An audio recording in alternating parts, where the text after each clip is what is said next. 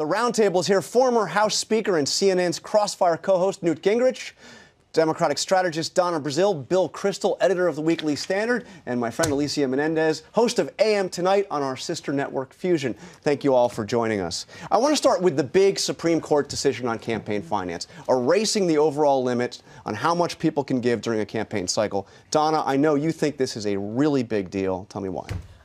First of all, if you think money is speech and corporations are people and the wealthiest 1% are a persecuted minority in this country, then you'll love this. I guess you don't hold those views. No, I don't. I think it's a lousy decision for several reasons. One, the aggregate amount of money that wealthy individuals can give is now unlimited, pretty much. This allows people who basically can tell donors, and I'm sure the speaker can remember those days back in the past when people say, oh, I've maxed out. Well, now you don't have to max out. You can continue to give and give and give to as many candidates as you want. You still have an overall limit as to how much you can give, but the aggregate amount has changed. But, Mr. Speaker, the actual limits, as Donna points out, are there. I mean, is this really that big of a deal? I remember you used to say, I only had one billionaire supporting my campaign. Romney had a dozen. Or 40. Or 40. Okay.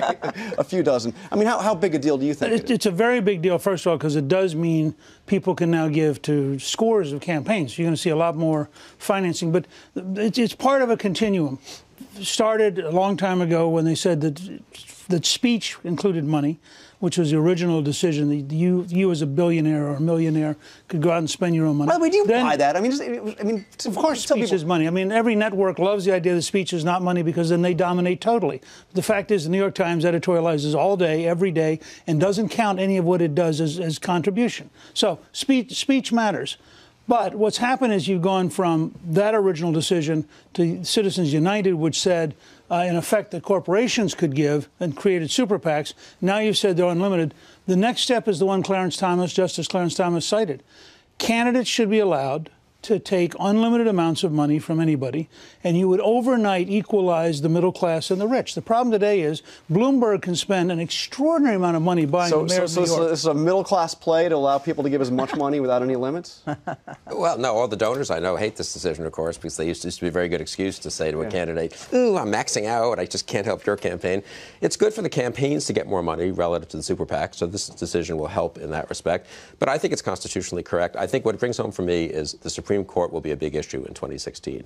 We've all focused 5-4 decisions. Well, think of how many there've been, though. Yeah. Obamacare, same-sex marriage, now this. There could be decisions on and more Obamacare decisions coming, incidentally, I think, which could be interesting. So we all focus on foreign policy and Obamacare and domestic issues. Supreme Court, the next president will shape the direction of the Supreme Court. And I think what the Speaker said is the issue. This is a continuum. And here you have the Supreme Court coming down and basically giving you a very narrow definition of corruption, which is quid pro quo, whereas all of the liberal justices are saying, let's take a broader look at corruption. Does having money in the system corrupt the actual system? And five of the justices say no. Yes, and then that opens the door to a variety of other cases that we're going to see about limits to individual candidates, about limits to political parties. And once you've opened that door, it becomes much harder to close it. So Don, I want to ask you, the New York Times reported on Friday that Nancy Pelosi's fundraisers are already out in force, trying to take advantage of this ruling, hitting up donors who have maxed out, say, give more. Isn't there some hypocrisy on the Democratic side of this? I mean, you guys are going to jump right into this. Look, I've always been for limitations with regard to campaign finance. And so, I mean, I'm sure there are Democrats who are going to take advantage of it, just like there are Republicans. If you look at the top 1,000 donors from 2012, over 650 were Republicans. So they're going to probably get more money out of this, but the Democrats are going to try to even the game, so to speak. Okay, now two of the most high-profile big donors are going big this week, we have learned, with a multi-million-dollar ad campaign hitting vulnerable Democrats in the Senate. Here is an exclusive first look at a new ad by a group funded by Charles and David Koch. The hypocrisy is shocking. Udall got campaign cash, health insurance companies got billions of taxpayer dollars, and Colorado families are paying the price. Now Udall says, I would do it again. Yes, I would do it again. So if there was any doubt, this erases it. The big issue still, the number one issue, dominant issue for Republicans this campaign is going to be Obamacare. But, Bill, I've got to ask you, I mean, you got to give the president a little bit of credit here, right? 7.1 million signups after that disastrous start. They hit their number. They went past their number. The RAND Corporation says about 800,000 of those people were previously uninsured. 800,000 out of 7 million. The huge bulk of them previously insured. So, big deal. He moved people from insurance plans they liked to forces them into the exchanges. It's like saying you got to give the Soviet Union a lot of credit. 200 million people bought bread in their grocery stores. If it's the only place you can buy health insurance, they're going to get people to buy health insurance there. The debate is not over. The president tried to say this week, oh, the debate's over. No way. The Obamacare debate is real. But, you know, on that ad, which I like, actually, that's a response to the ads attacking the Kochs, obviously. But it's also an attempt to tell Republicans, don't let them tie you into the insurance companies. That's been the best Democratic talking point in response to the failure of Obamacare is the Republicans want to go back to the old system, pre-Obamacare. And there I think they need to have an alternative to answer that. And the Republicans are in the pocket of the insurance companies. Those ads say, no, the Democrats actually, the Obama administration worked with the insurance companies to write this bill. Let's imagine an alternative reality where he had not pulled that rabbit out of that hat and crossed that 7 million threshold. We would all be sitting here talking about how this was a big disaster and it was a failure. So, of course, he's going to spike the ball in this. He has to. I think it's more interesting that you have congressional Democrats not doing the same, wanting to see, A, how many of these people were not previously insured, wanting to see how many of them actually come through and pay their premiums, especially because we've focused on this number when what really matters is what this risk pool looks like. How many young and healthy... What's your sense? How many young people are I think you're going to get... told us yet. We do not know the numbers, but from the data that we do know, it will be close to 30%, which is sort of on par with where Romney Care was when it came to these young, healthy people that you need in the risk pool in order to balance out those who need care, bring the rates down for 2015. Okay, let's move now, abrupt turn to Afghanistan, where historic day, voters are making a critical decision this weekend. Who will replace President Hamid Karzai? ABC's Mohammed Leela is tracking the latest from Kabul. Mohammed? Good morning, John, and a historic moment here in Afghanistan. Now, there were fears of violence, especially after 2 Western female journalists were attacked just the day before the election. But in the end, this was a huge defeat for the Taliban because, quite simply, despite their threats, they couldn't stop this election from going forward. Key in all of this for the United States, unlike President Hamid Karzai, the 3 leading candidates all say they want American troops to stay in this country. Just a short time ago, we spoke with Ashraf Ghani, who many say is the front runner. Would American troops be welcome in Afghanistan? They will. The overwhelming number of them are going to be helping train and equip Afghans.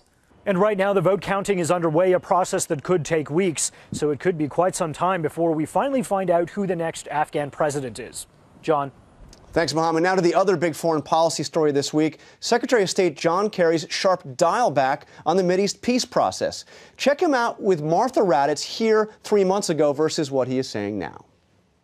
Hopefully, the leaders will seize this moment and at least move the balls forward somewhat.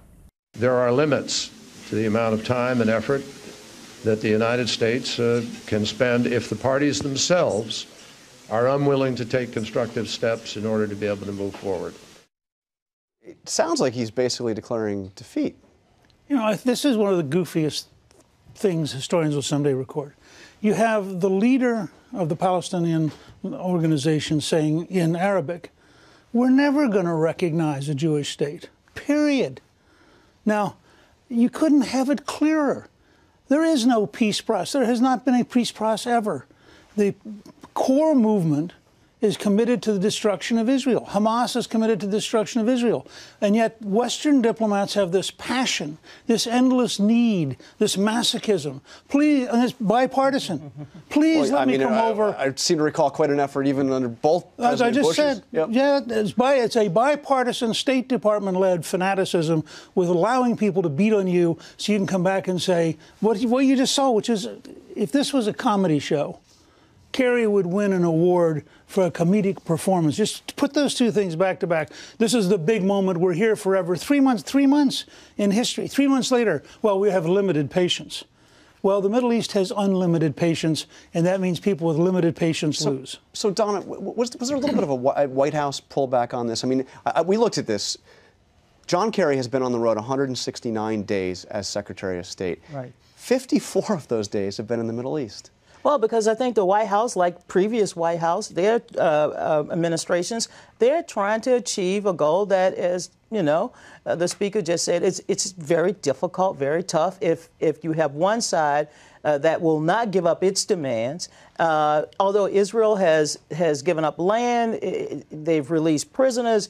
Mr. Abbas, he's like, no, I'll go to these international organizations. I'll get recognized. The only way that there will be a two-state solution is if the Palestinians come to the table and deal with the Israelis. And if they won't do that, then it's tough to get a two-state solution. But I applaud the administration, and I applaud Secretary Kerry for trying. And quickly, Bill, this is the end of the peace process. I mean, it's like a zombie. It just keeps coming back because American administrations like the idea. They're obsessed with the notion that if only the Israelis and Palestinians would work out their problems on a few square miles of the West Bank, where incidentally nothing much is happening, where it's totally quiet, that then they don't have to focus on where 150,000 people are getting killed, like in Syria, where Assad is still in power.